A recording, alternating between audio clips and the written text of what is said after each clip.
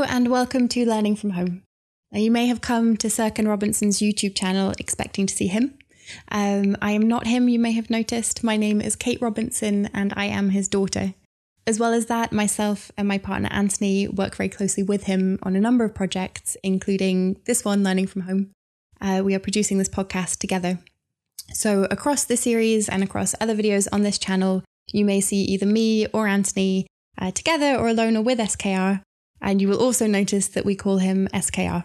And this is so that I don't have to say either Dad or Sir Ken, professionally speaking. A couple of weeks ago, SKR had the privilege of speaking to Julie Lythcott-Haims.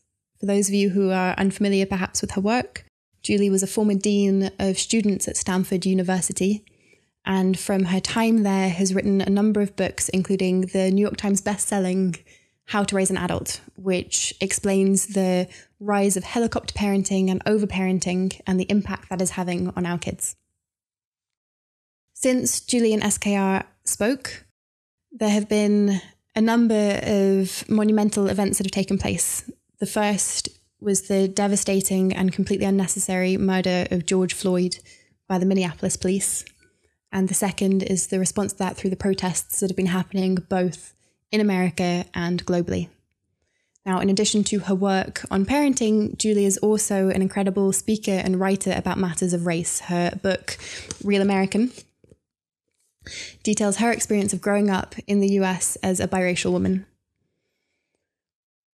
We felt it was important to bring Julie back and speak to her in the context of everything that is going on. So we will be releasing her other conversation with SKR shortly, but this is a different conversation that you're about to watch. Ideally, it would have been SKR speaking to Julie himself. Unfortunately, he's been a bit under the weather. He's fine, he's on the mend, and it's nothing COVID related. But he wasn't well enough at the time to come on camera. So he asked if I would speak to her on his behalf, and it was my absolute honour to do so. You'll find watching this video that we have chosen to release it primarily unedited, and that was because we felt it was hugely important that everything Julie said be heard. So please do forgive any technical glitches that happened. We are in the era of Zoom interviews and Zoom connections, but I trust that they won't take away from the power and the impact and the importance of what Julie discusses in what you're about to watch. Thank you. Okay. How are you guys though? Are you all keeping safe since you spoke to Dad? We have been safe from pandemic, and yeah. I'm African American, and I am frightened, exhausted, raw. I write on race in addition to parenting. My most recent, yay! You're gonna read all about my British family in there. There's a lovely backstory on my family. Takes up about 12 pages. Not right at the beginning, but early in the book. So you'll read about my British mother. And yeah, so anyway, so yes, my most recent blog was called I Shudder, Do You? And I wrote it about a week ago. I published about a week ago. I had planned 2 weeks before that to write about race, right. and race and kind of what the pandemic was revealing about systemic inequality in America. And then as I was writing it, I mean, you know, as a content producer, how this happens. There was that awful woman in Central Park in the heart of New York City who threatened to call the police about a black man, right? Yeah. Which is using that white, you know, that historically, that's what, you know, too many white women have chosen to do in America, in fiction and in life. So that happened. So I was like, oh my gosh, you know, so I'm sort of revising. And then George Floyd was murdered. And I just couldn't, you know, when I posted it, one of my posts said, the writing can't keep up with the events. You know, like my writing was just out of date the minute I published it. So what I published 1 week ago says nothing about protests, riots, you know, the whole concept, right? It's just incredible how things have changed. And the outpouring of love from around the world brings us to tears. And so this is an incredibly hard time. Yeah. So remind me what we're talking about. Well, about that, okay, to be honest. I've got two questions for you. And so The first is, well, both questions are around the role of parents in this. Okay. Because we know that, and I'm ashamed to admit that I was surprised to learn this as a mother, I should have known this, but that children make decisions based on race as early as my daughter is, at around, just before 2 years old.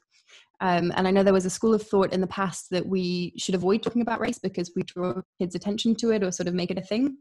But obviously we know now that that's absolutely not the case. So my first question was that really in for parents, for families who want to be the change that they want to see in the world, it's easy to assume that if you think of yourself as not racist, and that's not even being so far as being anti-racist, but if you just make the assumption that you yourself are not a racist, you'll raise non-racist children, which clearly isn't the case. So my first question, if you're happy to answer it, is, as somebody, A, who writes about race, and B, who writes about the role of parents, how can parents address this? How can parents be the change they wish to see in this situation when it comes to starting at home? I think the first thing that I want to say is, let us not presume everybody listening is white. Sure. So let's have this conversation in a manner that is inclusive of all listeners. Absolutely. And the reason I point that out, and I'm not saying you are presuming your audience is white, but I do this deliberately as a writer who draws attention to the implicit presumption that whiteness is the norm, and we need to, what are the white people experiencing? For listeners of color, what they're saying right now in their heads as we have this conversation is, I don't have the luxury of not talking to my children about race. Right. For those of us who are of color, and I can only speak to the American experience, but boy, can I speak to the American experience. I learned as a 3-year-old, maybe a 4-year-old, that something was wrong with my Black daddy and possibly also with me. How did I learn that? From the looks on the eyes of strangers as my father and I walked down the street. I couldn't have called it racism, but I knew I should be afraid of that look. It was what I call the white racist sneer. I call it that now as a grown woman. As a young child, it simply made me very afraid. Being biracial, I had this perspective also of having a white parent, and nobody looked at her that way when we walked down the street together. Now, she got looks that what I call more subtle. She got looks that I could later label as pity and disdain, those who don't like the thought of a white woman, giving birth to a brown child, right? So I learned about racism from the looks of strangers on the street. I knew something was wrong with daddy and not with mommy, all right? This is what we learn young. And parents of children of color have to do this really hard work of trying to instill, first and foremost, you are unconditionally loved. You are precious. You're worthy of kindness and love and dignity. All parents need to do that. Mm-hmm. Parents of color, parents raising children of color also. And our dual task is to prepare our children to go out into a world where some people are going to presume that simply because of the color of their skin or their features that something's wrong with them, or that they're bad, or that they're criminal or not smart, etc. We have to kind of really thread this needle. So we got to talk to our kids about race, right? So the notion that, we shouldn't talk to kids about race, don't make it a thing, that's a fantasy in white people's eyes and minds. And I understand it because you want to duck an issue that is uncomfortable. But hey, folks, time is up. This is so uncomfortable. People, yet again, are losing their lives. And racism is in the heart and the mind. Mm-hmm. And we have to raise a next generation of humans who do not have this pernicious, violent tumor called racism in their hearts and minds. And yes, we must start young. Right. Now that probably feels like a preamble to the question you were actually asking. Oh, no. Right?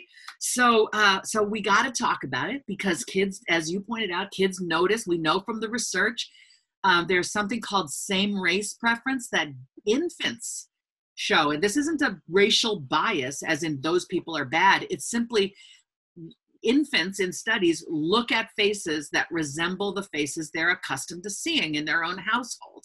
So they're already drawn to difference versus sameness incredibly young. Here's the thing. There is nothing wrong with difference. In fact, our remarkable differences as a human species are beautiful and real and valid. Our trick, our task, is to ensure that our children do not attach value labels, value judgments to those differences. It's fine that you know who you are and you know what your parents look like, but when children start to learn, oh, we're normal, they're not normal. We're good, they're not good. We're hardworking, they're not hardworking. All of that is what my former colleague at Stanford, Jennifer Eberhardt, writes about in her amazing book, Biased, which is about the implicit bias in all humans that gets heaped upon us by the society in which we've grown up. We've got to undo that implicit bias. And the good news is we can. So that's how, if that's not too overwhelming a question, how do you begin to unwrite that? Or I suppose a first question being, where does it come from? I mean, in cases where it's not free, so speaking as a white mother with a white daughter who has a white father, and two parents who identify as not being racist and who are working very hard to becoming anti-racist, actively anti-racist, where does that value attachment come? Yeah. So here I'm going to say something that might seem rather obvious, which is, but I think it's important to underscore it nevertheless. As parents, Kate, and I'm a parent too, remind listeners, I've got a 20-year-old and an 18-year-old. As parents, we are our children's biggest role model. Right.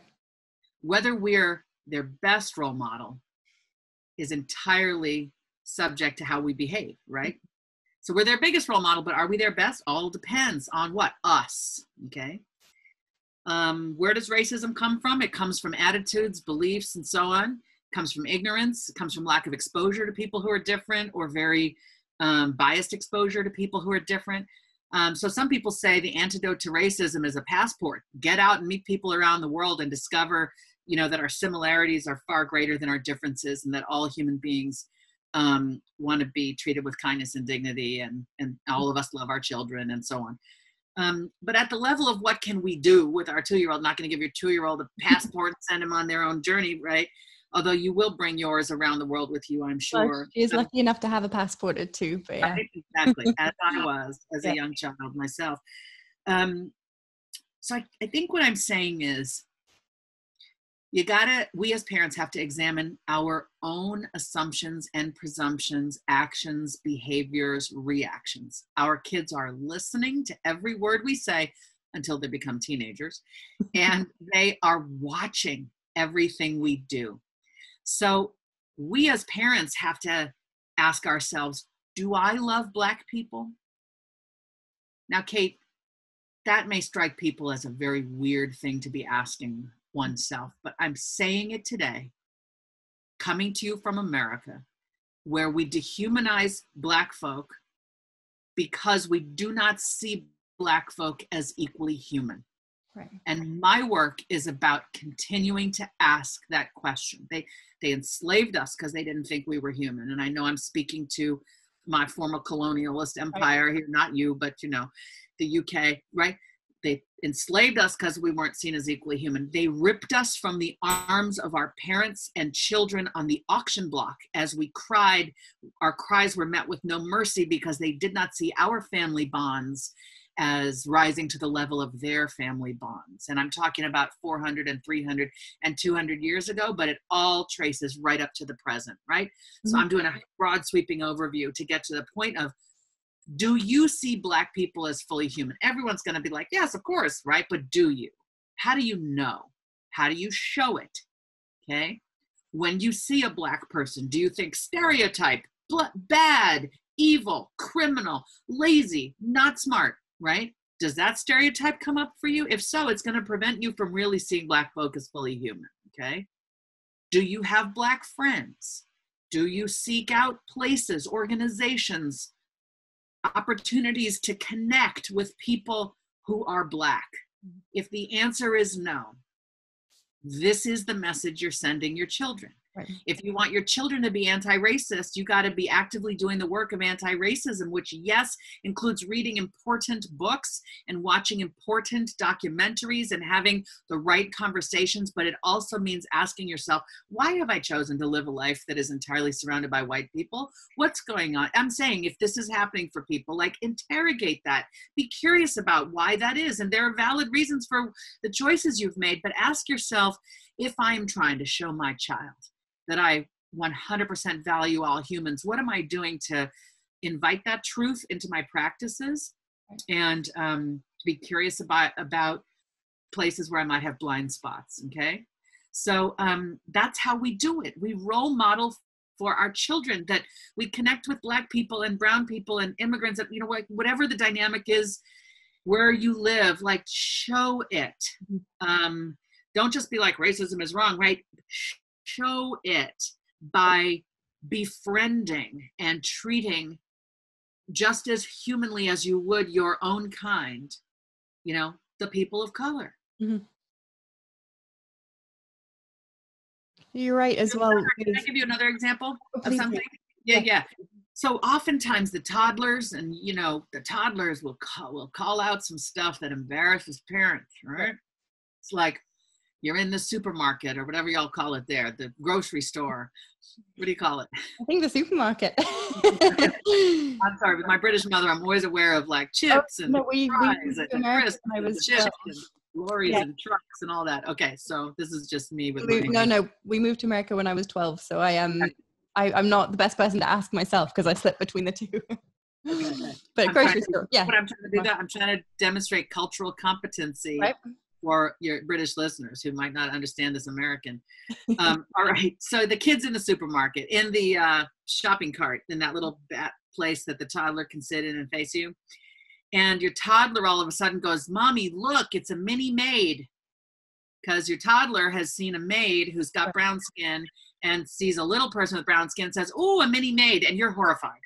Right. You're horrified because your toddler has just said that in the supermarket, right? Mm-hmm. Or your toddler says, "Why is his skin so dirty?" Or, you know, right, these are all examples we could come up with of innocent questions toddlers ask because they're trying to make sense of their world. They're not racist. They're noticing differences. And so here's what you got to do. You got to smile make eye contact with the person, raise your eyebrows as if to say, I am really about to work on this. Okay? Right. Hopefully they'll return a smile. They may just look the other way. Who knows? Just focus on your own kid and say, "Sweetheart, human beings come with all different color skin. Some people have very, very dark skin, like a brownie, you know, or a piece of chocolate cake or chocolate ice cream. And some people have very, very light skin, like vanilla ice cream. And some people are somewhere in between all of that. And every single human is beautiful." Mm-hmm. And look at your skin and look at mine. See, we're not the same color. Sometimes you might say that, right?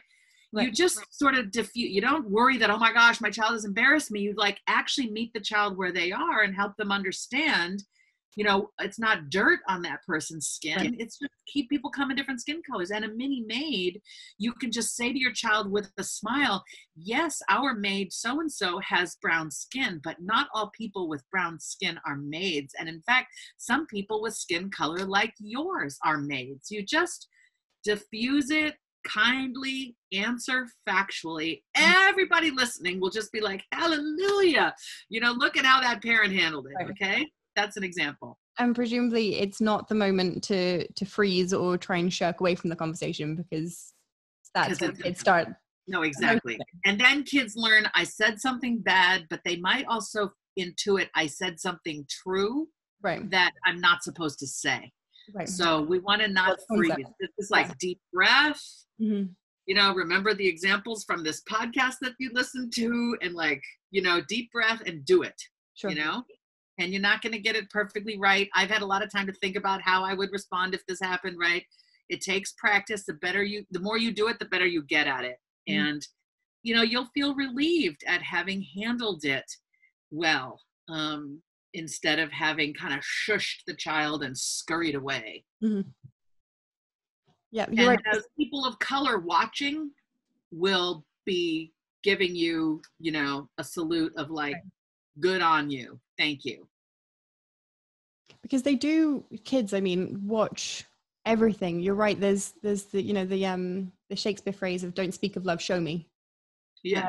And I'm aware of it from having a toddler with things, you know, having a daughter with things like how I look at my body and my weight in a society that values, you know, women being a certain physical shape or type. That it's not enough for me simply to say to my daughter that bodies come in all different shapes and sizes. I have to model that for her and be comfortable with whatever shape or size my body turns into. Because yeah, you're right. They are sponges. So then my next question, and thank you very much for that one, Bill, it's almost the same question again, but in the context specifically of the pandemic. So the podcast is learning from home, and during the pandemic, you wrote in a blog on your website about how this situation is incredibly stressful, not just for adults, but for children as well. And if you've got depression or anxiety. So my question for families now all being at home together, and emotions already being very heightened and stresses being very high because of the pandemic, how can parents address this in a way, and not racism in general, but specifically the situation in America, the protests, you know, the murder of George Floyd, the yet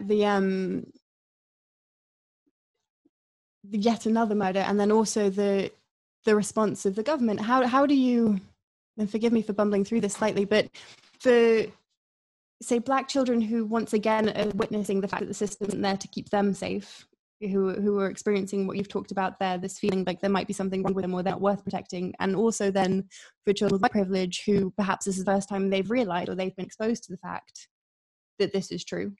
And also then all the images of, you know, the cities on fire across America and the police and the tear gas and all of that. How can we approach this with children, all of us approach this with children in a way that is realistic and practical, but doesn't, I don't know, do you know that faces it head on within the context of children also dealing with other stresses and life being upside down as well? Yeah. Well, my first thought here, Kate, is one of gratitude that you're asking this question.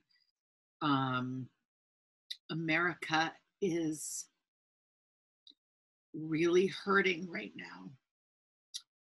And we've had tough times throughout our history, but Lord knows we have entered a new tough time.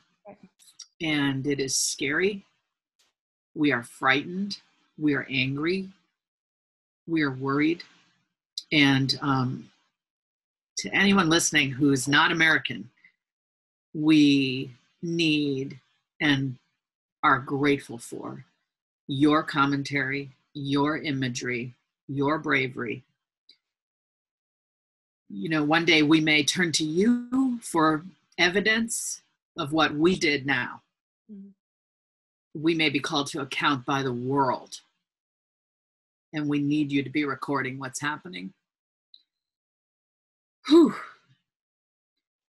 For children, obviously it all depends on their age, right? Right. They're old enough to be knowing about this. You know, they're not your 2-year-old. They're not, 5. They're older probably. Gotta be. Go ahead. I have a 6-year-old stepson as well. You do. Who we've been speaking to about this as well. Yep. I mean, we want to be protecting young children from violent imagery. I remember when 9/11 happened here in the United States, I had a 2-year-old and a 6-week-old child.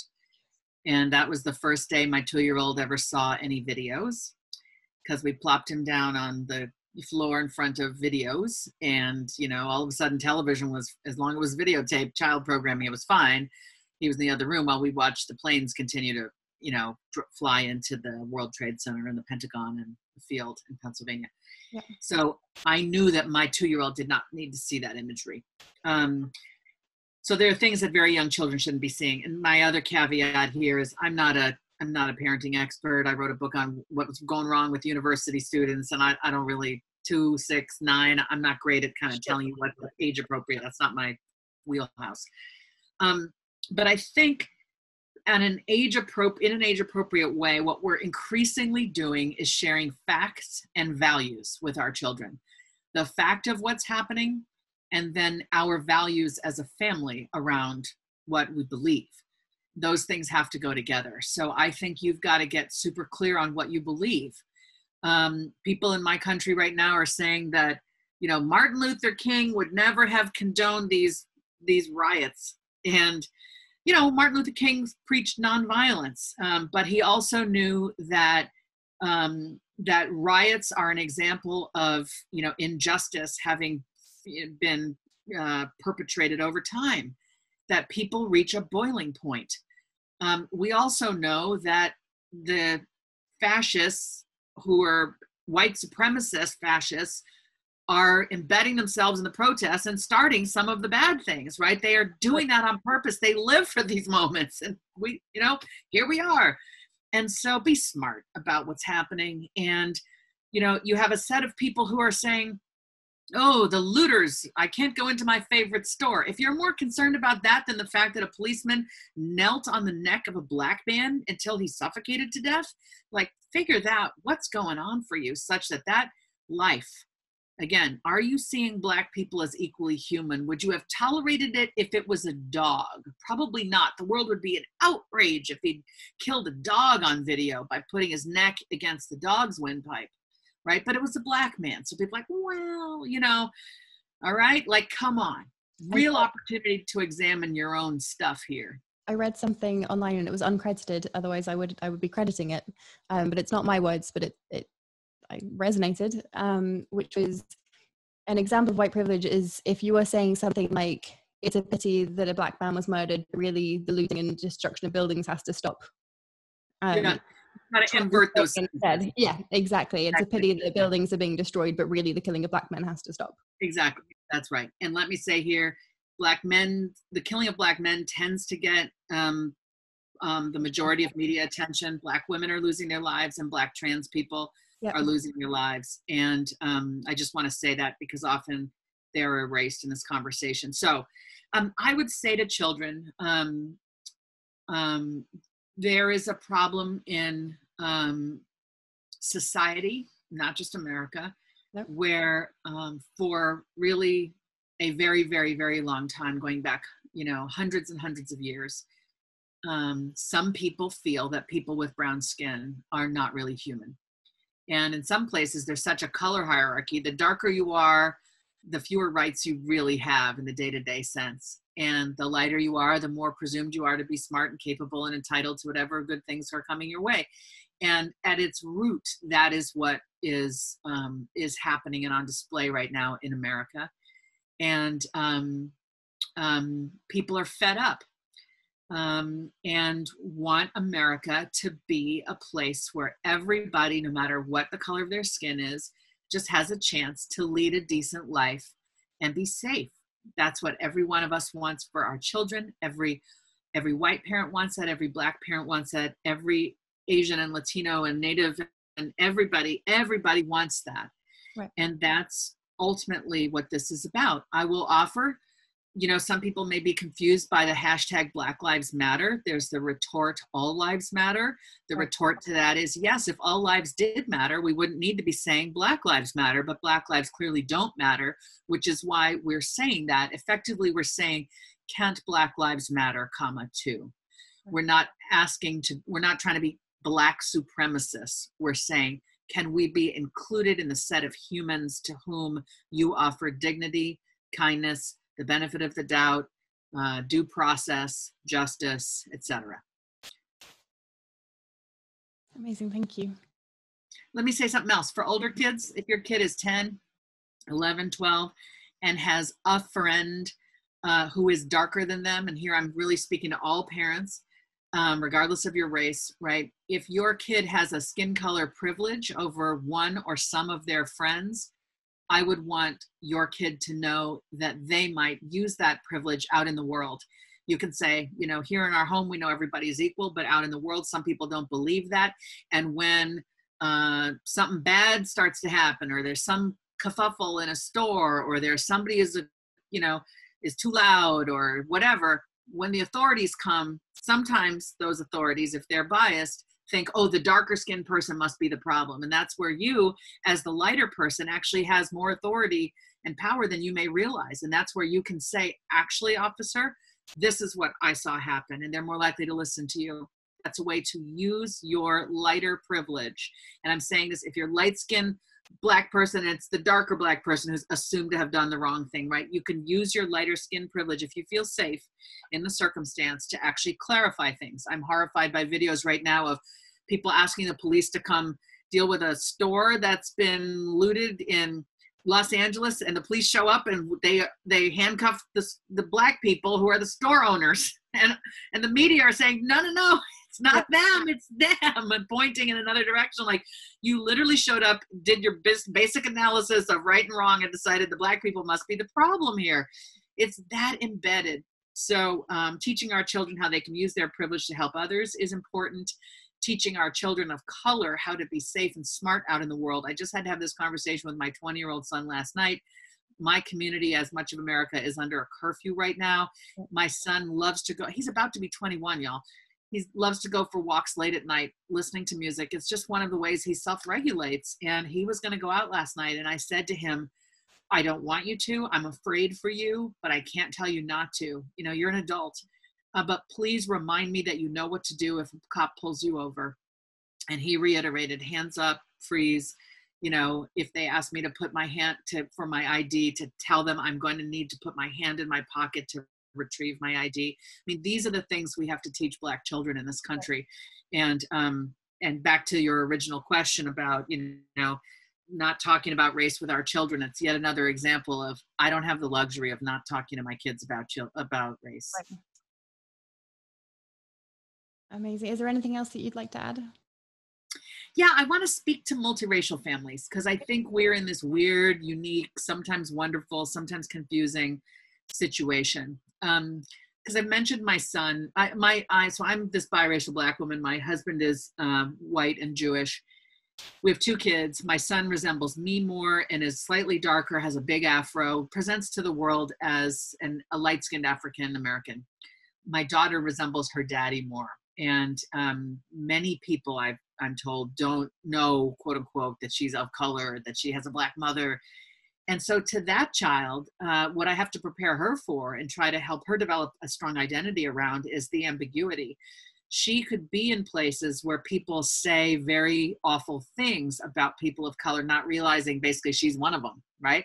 And I've hoped to raise that child to feel such pride in her ancestry, all of its bits, including the fact that she's 1/4 Yorkshire coal miner, in addition to African American and white, Eastern European Jewish. I want that kid to feel proud of all those ancestries, and I want her to feel that she can scan the room and decide, am I safe enough to speak up and say what needs to be said here? And I love it when she's 18 now. I love it when she shares examples of, you know, when she felt the need to say something. Because there's a pain in being so light, or so your features are so ambiguous, people don't realize, and then they behave as their awful selves around you. In some ways, she's probably going to be exposed to more outright racism than I will, because people tend to know better these days than to say that stuff in front of somebody like me, but they don't realize it when they're doing it in front of my daughter. So that's a pain she carries, and she has to sort of decide what to do in each moment. And I think for parents raising kids who are multiracial, and for white parents of kids who are multiracial, these are tasks we ask you to take on. We need you to stand up for us. And you can do that by calling stuff out. So, and that differs then presumably from the advice that you give your son? Yes, because my son is not going to have to, I mean, he might hear overt racism, but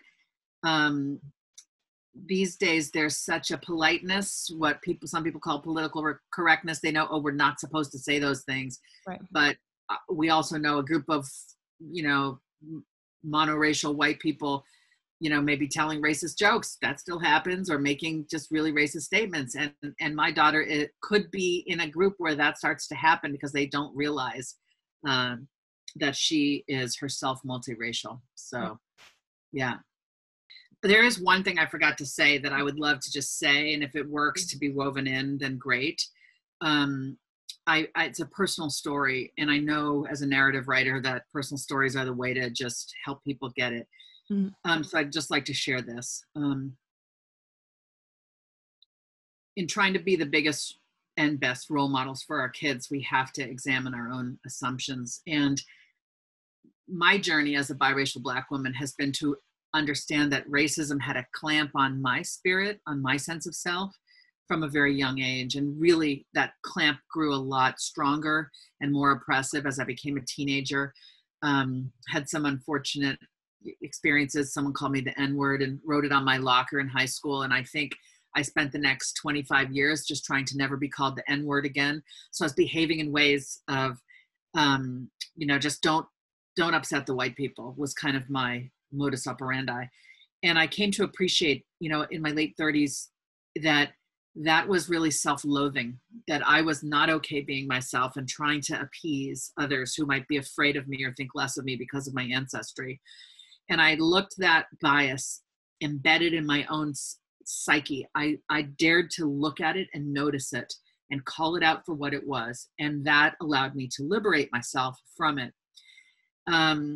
Literally, this is the work we have to do in our own minds. Oh, I see. I was stereotyping myself and other Black people is what I'm trying to say, because racism had taught me to do that.